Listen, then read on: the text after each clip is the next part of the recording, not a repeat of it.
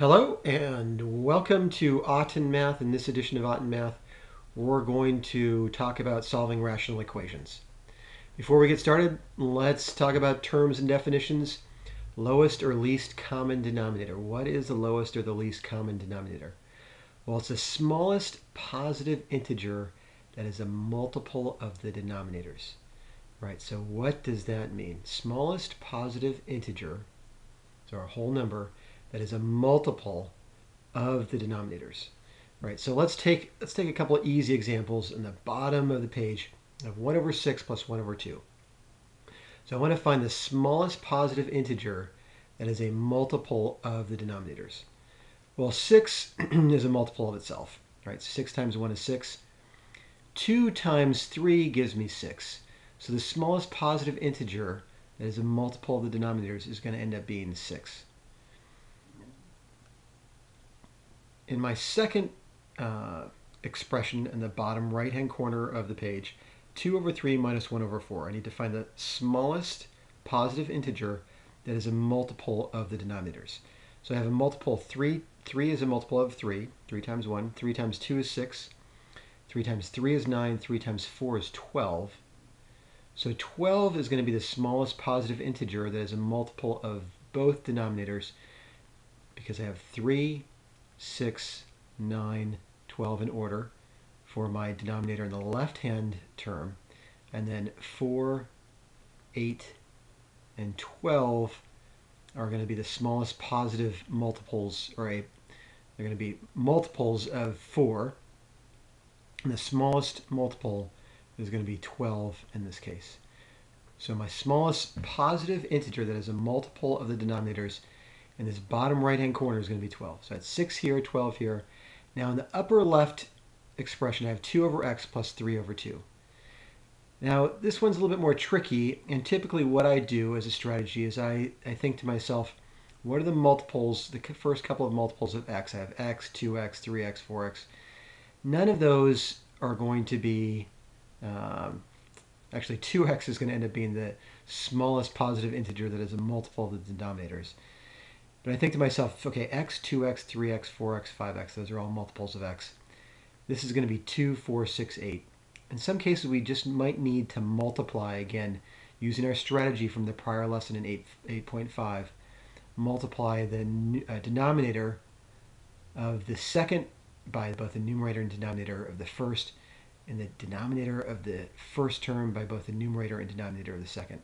So it might end up that the smallest positive integer that is a multiple of the denominators is just the denominator of the first times the denominator of the second. And in fact, 2x is going to be your smallest positive or lowest common denominator for this expression. In the same fashion, I'm going to have x minus 1 times x plus 2 as my smallest or least common denominator for the second expression. So sometimes I might just have to multiply the denominators of each to figure out what the lowest common denominator is. Sometimes I can find out what the multiples of each of the denominators are and then figure out what the lowest common denominator is. All right, let's move on. Okay, so solving rational equations. I have 3 methods for you, and you can use them in different situations. So the first is going to be cross multiplication. I can use cross multiplication to solve a rational equation when each side of the equation is a single rational expression or single fraction, let's say. So in this case, what I mean by cross multiplication, if I have a value a over b is equal to c over d, then when I cross multiply, I'm going to multiply the numerator on the left times the denominator on the right. So I end up with AD is equal to, by the product of b times c, or the denominator of the first, times the numerator of the second. So that's what's called cross multiply, because we're crossing over the equal sign. All right, so let's use that method on this particular equation because I have single rational expressions in each side of the equation. So I have 7 times 2x minus 10. 7 times 2x minus 10 then is equal to 11 times x minus 2. So now all I have to do is distribute, simplify, and then solve. 7 times 2x is 14x. minus 7 times 10, which is minus 70, is equal to 11 times x, or 11x, minus 11 times negative 2, negative 22. Now I'm going to simplify. I have 14x minus 11x gives me 3x. I add 70 to both sides, and I get, if I'm not mistaken, positive 48. So x is going to be equal to 16.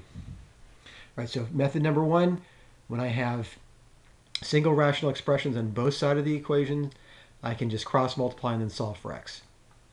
All right, now what happens if I have, I don't have a proportion or single rational expressions on both sides of the equation? In this case, I have two fractions that are added together is equal to some value. What I want to do in method number two is to multiply by the lowest common denominator, or a common denominator, of each of the denominators for each of the terms in the equation. So I can see that a common denominator in, and also what's going to be the lowest common denominator, is going to be 4x. So 4x times 5x times 7 over 4 times negative 9 over x. So I determine the lowest common denominator of all of the terms. I determine that it's 4x. Then I want to multiply the lowest common denominator by all the terms, right? So let's take the first term, 5 over x. So I have 4 over x, which is the same as 4 over x, or 4x, which is the same as 4x over 1, times 5 over x. So I'm handling the product of the first term times the lowest common denominator, and I get 20x over x, which is equal to just 20. Right, so I'm going to write that in here, 20, and I'm going to erase this first part. And I'm going to go to my second term, 7 over 4, and I'm going to multiply that by 4x over 1. I have 4 and 4, which reduce to 1, so I'm left with 7x. So I add 7x. And now I'm going to handle the third term, or the value on the right-hand side of the equation, negative 9 over x. Negative 9 over x times 4 over x. X's common factor reduced to 1. Negative 9 times 4 is equal to negative 36. Now I'm going to simplify this equation. I have 7x is equal to negative 56, and then x is equal to negative 8. All right, so the second method is to determine the lowest common denominator, or a common denominator of all the terms, and then multiply each of the terms by that common denominator and solve for x. Right, method number three, I can take that same equation that I had for method number two. I can rewrite the left and right hand side of the equation as a single fraction or single expression, and then cross multiply. So it's kind of a combination or a hybrid of both method number one and number two. So I'm going to find the lowest common denominator of 5x and 7 over 4, and I'm going to rewrite the left hand side of the equation as a single rational expression. So remember, I need, in order to add fractions together, I need to have a common denominator. I determine it's 4x. So now I have 5 times 4 over x times 4 plus 7 times x over x times 4. And that gives me 20 plus 7x over 4x. Now I've simplified the left-hand side of the equation as a single rational expression. I can use method number one, which is the cross multiplication method, to solve for x. Okay, so I'm just going to erase this here, and I'm going to work to the left. I have x times 20 plus x times 7x, so it gives me 20x plus 7x squared is equal to negative 9 times 4x is equal to negative 36x. Then I'm going to use my zero product property, which says that any value times 0 is equal to 0. I'm going to set the right-hand side of the equation equal to 0 by adding 36 to both sides. So I have 7x squared plus 56x, or 20x plus 36, is equal to 0. I take a common factor. My common monomial is going to be 7x. So I'm left with x plus 8 is equal to 0. Now I have to figure out the values of x that make this equation true. This is going to be 0, so 7 times 0 would be 0. And x in the second case is going to be negative 8. So my two possible values for x would be 0 and negative 8. Now, I see that I have both, or two terms in which x is the denominator. I can't have a value of 0 for the denominator, so the answer, or solution of 0 is not going to work out. It's going to be an extraneous solution. So the result is negative 8. Now you can see if we go back to the method number 2, I get the same answer, but in this case I'm using a different process. All right, so let's go back through the methods. Method number 1, cross multiplication. If I have a single rational expression on either side of the equal sign, so I have some type of proportion.